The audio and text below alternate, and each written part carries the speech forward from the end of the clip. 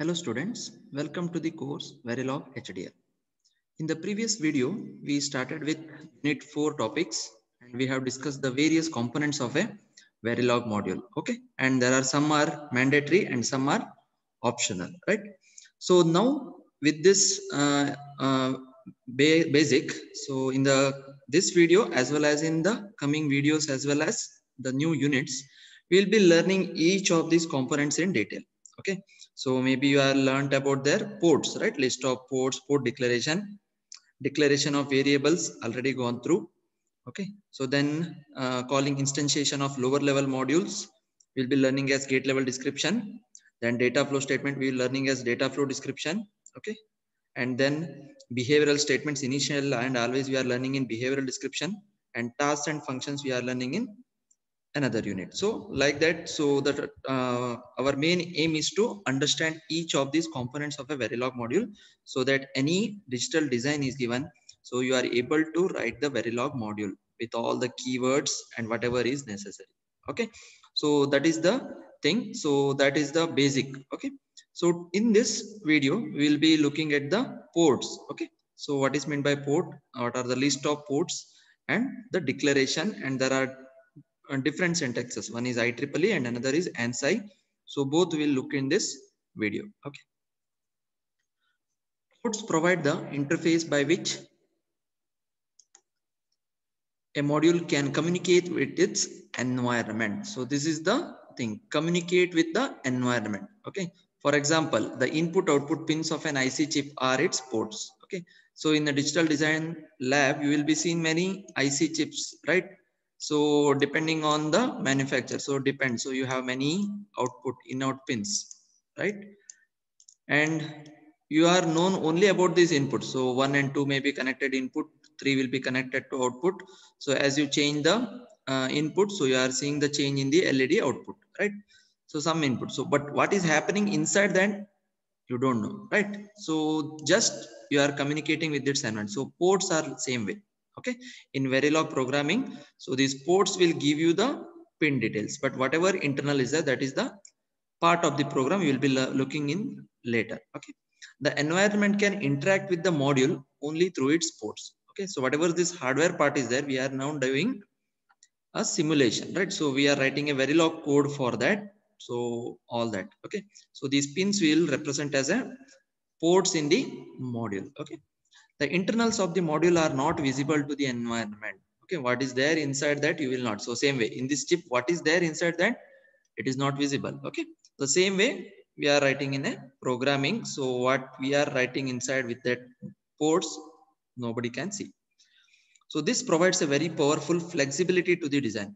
So this is flexibility in the sense, so if you write the modules and ports, so inside that any type of program you can write, switch level you can write, gate level you can write, data flow. Okay, so there you can make any changes. This is called as flexibility in the programming. Okay, the internals of the module can be changed without affecting the environment as long as interface is not modified. Okay, so whatever affecting the environment, it will come and affect, right? So if you change the interface, only then you can see some changes. Ports are also referred to as terminals. Okay, so these ports what we refer in Verilog program, so it is referred to as also terminals. Okay, so this is about ports. So then you have seen the list of ports. Okay, if any digital design is given, so we will list the ports, right? A module definition contains an optional list of ports. Okay, so and also we mentioned that it is an optional. Okay, because in the stimulus block there is no compulsion of ports, right? So only in the design block you will see this list of ports. That is nothing but the inputs and outputs, right? If the module does not exchange any signals with the environment, there are no ports in the list. Okay, so here we will take an example of a 4-bit full adder that is instantiated inside a top level module top. Okay, so the module name is top. Inside that you have called this program.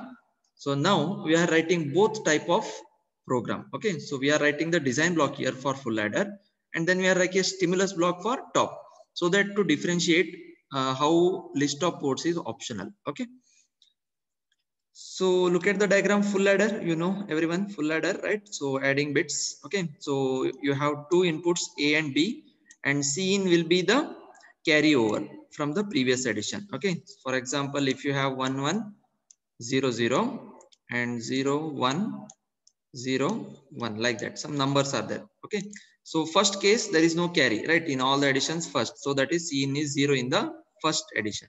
Next addition, so there is any carry is there, so that we will look into, so that will be saved in scene, right? So that's why this is a full adder. Okay, and to finally to store the answer, so you will have the sum and then the last carry whatever you will be produced, so it will be there in the cout. So we'll look more into this design aspects in the programming part. So just to understand now the list of ports, we'll take this example. Okay, notice that in the above figure, the module top is a top level module. Okay, so if you see the previous diagram, so top is written over here. So this is the main. Inside that you called full adder. Okay, in full adder, these are terminals. The module full add 4 is instantiated below top. The module full add 4 takes input on ports A, B, C in and produces an output on ports sum and C out. Okay, so full add 4 is the identifier here for the full adder. Thus, module full add 4 performs an addition for its environment. So environment is here ABC in, okay, and sum and C out are the output environment. Okay, so just doing the addition operation, that's why it is adder. The module top is a top level module in the simulation and does not need to pass signals to or receive signals from the environment. If you look at the diagram there, top is not exchanging anything with the environment, so that's why it does not have any list of ports. Okay, so whatever I explained this, we'll write it as a program, short program, just showing the declaration of this list of ports. Okay, so this is the one. The module names and port list for both module declaration in Verilog are as in example below. Okay, so first case for module full adder, so this is the design block. Okay, instantiated block full adder 4. So anything you can write in any order. Okay, so sum, C out, A, B, C in. Okay, all the input outputs are written. Okay, this is about just list of ports. Okay, declaration we'll see next. So here you have list of ports. So whereas module top, it does not exchange anything with environment, so that's why it does not have any list of ports. Module name. Okay, so this is the different. That's why list of ports is optional one in Verilog module. Okay. Now the second part is declaration of this, whatever listed out ports. Okay, so if you have the ports, we will declare it input or output. Okay, so that keywords we will see now. Port declaration, all ports in the list of ports must be declared in the module. Ports can be declared as follows. Each port in the port list is defined as input. Okay, so this is the keyword. Okay, in small letters, input, then output and in out. So far you have seen in examples only, you have seen majority times input and output. Okay, so only in few cases we will be using in out, where it is a based on the direction of the port signal here. Okay, so some block diagram you will be having like this symbol, right? So in full adder 4 only you had either input as like this and output is like this. That means what it is, single direction. But some cases in digital design you will have bi-directional bus and all. So to show that we'll be using most of the time in out. Okay, so these are the three keywords are there. Okay, with respect to ports. So input, okay, output and in out. So most of the time you are using these two. This will be in some particular cases. Okay, where we are using bi-directional port. Okay, so input for input port, output for output port. Okay, it is very simple. Okay, straight away, so no difficulty in keywords also. Clear? So you'll see the example for now full adder 4 for declaring the ports. Okay, you have seen list of ports. This first statement you have seen. So now we'll see the declaration, how we do. Okay, so this may be 4-bit full adder. That's why it is declared as a vector here. Okay, so actually here space is required. Okay, so space is required. So some print mistake. So give a space, output space 3:0 sum. So this is the keyword here.